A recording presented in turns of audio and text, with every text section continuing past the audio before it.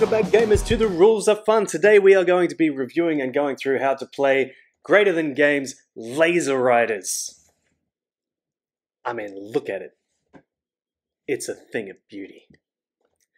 Lazer Ryders is a 45-player action racing game, which will take about 30 minutes to get through and relies on the entire table as the race surface. To set up the game, each player decides which racer they are going to be from these VHS-looking boxes and takes all of the corresponding pieces in those boxes and sets it up on their side of the table. And here's what you will find in the box. You will get your player stand, which has a little slider on it so you can select gears that you'll be racing in. You also have your laser pieces, which are here. The different numbers on the pieces correspond to which gear you are in. Higher gears go further. There are two sets of turns. You have soft turns and hard turns. You will have a neutral prism. Now these prisms will be all over the board and they are the goals. So you're going to be racing to capture these before your opponents. When you do, you replace them with a prism of your color. This is your starting location, which will start somewhere on your side of the board, and you can see three different directions that your racer can begin racing in. And over here is your power hex. Now this is something that contains a special ability that your character has, which you don't use until you've gone through the game a couple of times and you know how it works. At the beginning of a race, you will take your race markers and place them matched up to the starting location. You will go through the game executing various turns and straight lines in order to take hexes. The first player who can convert 3 hexes to their own color wins the race. Setting up the board is simple, and that basically all you need is as many hexes as there are players in the game, 3 for 3 players, 4 for 4 players, and 5 for 5 players.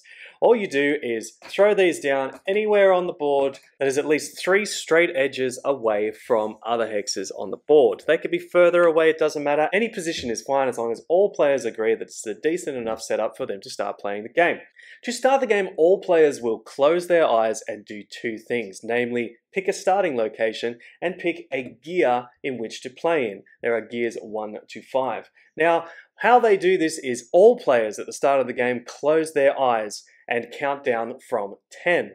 While they are doing this, the players will place a starting location anywhere in arm's reach along the edge of the table and hold up their hand showing the gear that they wish to start in from 1 to 5. When the countdown is finished, players will open their eyes and see the other players' starting positions and the gear that they're starting in. Now it's important to note that if 2 or more players decide to start on the same gear, they stall out. So if more than one player decided to start on gear 5 like I did, we would both go down to 1. This is important because at the start of your turn, you'll be able to elect to go up or down 1 gear. So if you start at 1, it's going to take you a while to get up to speed again. Once that is all sorted out, the player with the highest gear gets the first and the tiebreaker token, like so. Player then goes in descending order depending on who has the next gear down. For instance, player number 2 might be in 4th gear, player number 3 might be over here in 2nd. As stated, you can go up or down a gear when it is your turn, depending on what you want to do, which means when every player has had a turn and a round is finished, the person with the highest gear, the person who needs to go first, might change every round. This is where the tiebreaker token comes in. The tiebreaker token, at the start of every turn, passes along clockwise around the table, and if 2 players have the same gear, and it is the player who is physically closest clockwise to the tiebreaker token that goes next. For instance, if the tiebreaker token was over here with player 2 and myself and player 3 had the same gear for this round, then clockwise, player number 3 would be ahead of myself and they would get to go before me for the next round. Once all the players have their start tokens, you can begin with player number 1, who will do a series of 1 to 3 steps during their turn. The first one of which is to either change up a gear, down a gear, or stay in the gear that they are in. Once they have decided on a gear, that player may move. Do this by taking one of the laser tokens that corresponds with the gear that you are in. If you're playing a straight laser token, this is as simple as attaching it to one of the counters already on the board. If you are doing the starting position, then you can choose any of the 3, depending on which way you want to go, and play passes to the next player.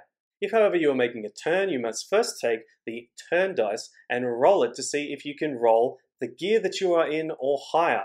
If you do this, you have successfully executed the turn, and you may make a turn during your move. If, however, you roll underneath the gear that you are in, then you have failed to do a turn and instead must go straight forward the same number as the gear that you are in. If you roll this dice and land on a wipeout, then you complete the maneuver that you intended to in the first place and place it down where you would otherwise want it. However, you have stalled out and are now in first gear. When it gets back to your turn, you can go up or down one, but it may take you a while to recover your speed again. If your laser path comes into contact with another player's laser path at any stage during the game, then you have crashed out. First, remove all of your laser counters, including your starting location, from the board. Then, remove all of your opponent's laser counters back to the start of their board, starting with the one that you hit. If this player still has laser counters left, then they may continue starting from that particular location. Otherwise, if you have hit that player's first token, then all of their pieces are removed, including their launch point. If the player has crashed out, then they end their turn like they began the game. They close their eyes and place their starting location and their starting gear onto the board. If you have managed to crash out and take a couple of players out of the game, then both players will need to do this. Players can also crash out if for any reason their Lazer Ryder comes into contact with the edge of the table. Once again, all pieces are removed and the player will start again from a location in their next turn. There is one spot on the board where crashes cannot occur, and that is over one of the prisms. In a prism, no player can crash into another player. The idea of the game is scoring prisms, and you do this by crossing over a prism from one side to the other and making sure you can see either side of the prism on either side of your laser track. If you manage to do this, then you replace that particular prism with one of your own color. You move this or nudge it up to the point of your laser counter. Why is this important? If two players were going for the same prism and one player captures it, turns it into their own, and shifts it up, then in the next player's turn, they are more likely to hit the opponent's laser and crash out rather than cross at a neutral position where they cannot crash.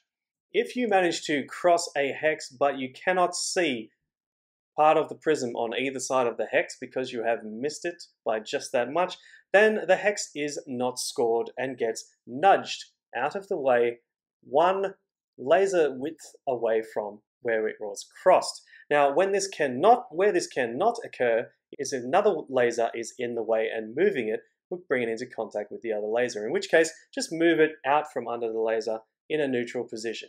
A prism does not get nudged if it is considered to be in a locked position. That happens when more than one player is crossing the prism and therefore it stays where it is.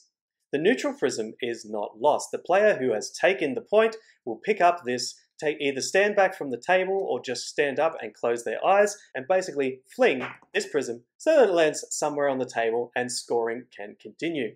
Players may also be able to steal opponents' prisms by passing over just like they would in the normal game, although once again, this prism is considered locked and will change to the opposing player but will not be nudged. As stated, there are a series of soft and hard turns in the boxes for each player. Now, the important thing to note here is that a player can never pre-measure which turn or which straight line they would need before they put it on the board. They have to select their gear, select their turn, make the roll if they need to make one, then they have to put the chosen or rolled pointer on the board, whether it is the right one for them or not. This can lead to a lot of close calls and unexpected crashes. Play ends when one player has successfully converted 3 prisms to their own color. When a player has decided on their gear, completed their move, checked whether or not they have crashed or scored, their turn is over and they flip their token to done. Once all players have had a turn, the tokens are collected up, the gears are checked, and the tokens are redistributed, with the first place going to the person with the highest gear once again, and the tiebreaker shifting one player to the left.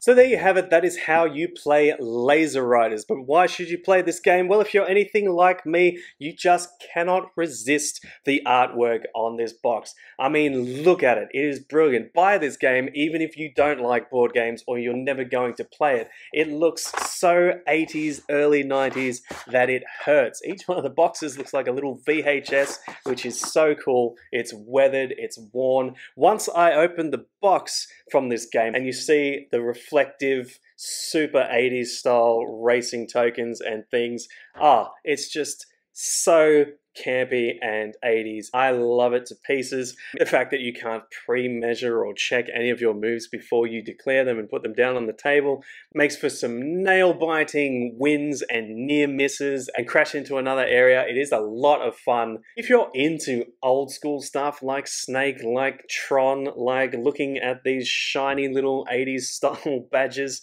then this is totally a game for you. Thank you once again for tuning into The Rules Are Fun. This has been Lazer Ryders. Like and subscribe if you found this video helpful, and comment if you can think of other games that you would like help with the rules for. Thank you once again, and see you in the next vid.